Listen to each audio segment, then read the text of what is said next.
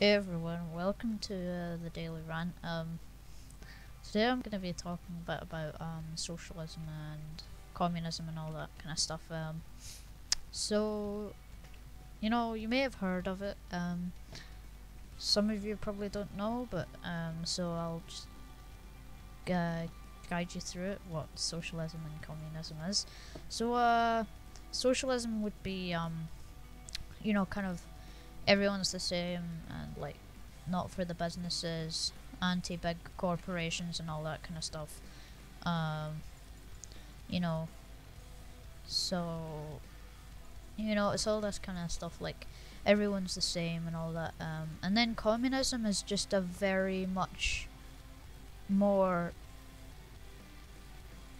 extreme version of that, where everyone is completely the same and you can't go against the government's views and all that kind of stuff. So we're going to be talking a bit about it today. So socialism, right, or communism, everyone's the same, okay? So everyone's the same. Yeah, you know that might not seem so bad, but if you think about it a little bit more, what are we going to be the same as? Are we going to be the same as a billionaire? Or are we going to be the same as somebody who's can barely afford to pay their rent, right? Are we going to have a high quality of life? Or are we going to like have a really bad quality of life when we're all the same, you know? I'd rather it be like, I'd rather have the risk of being that kind of person where it's like you're really low in life and all that. But at the same time there's space to improve. Socialism doesn't give you space, you just live in one margin, one class, everyone's the same and all that, and that's it. You've got no things to improve on, like nothing, you just live. You're just there until you die, basically. And that's the kind of things that I don't like. The point of humanity, one of humanity's core instincts, is to get better by the day, by the minute. You want to be a better person each day. You judge by like, how much of a better person was I today than yesterday, That's what you want to go by. But no, with socialism everyone's the same, so you can't be better than anyone. It's the human's race's instinct to get on top of everyone else. And yeah, if you don't want to do that, then okay, but you're a bit lazy then, but so what?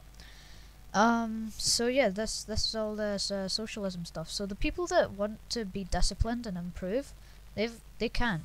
But the people who are lazy and all that, they can sit back and relax and be lazy, But the people who want to improve and all that, are the ones who grow big businesses and big corporations and become really successful.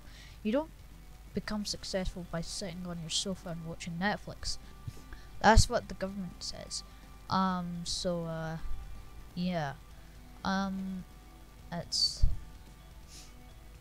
It's really not a good concept in my opinion. I'm the type of person who wants to improve by the day. I want to find the best thing for myself. I don't want to sit in front of a screen all day doing playing games. I'm playing Destiny 2 right now. I don't play it 24/7. I only play max 2 hours a day because I've got other things to do, better things to do.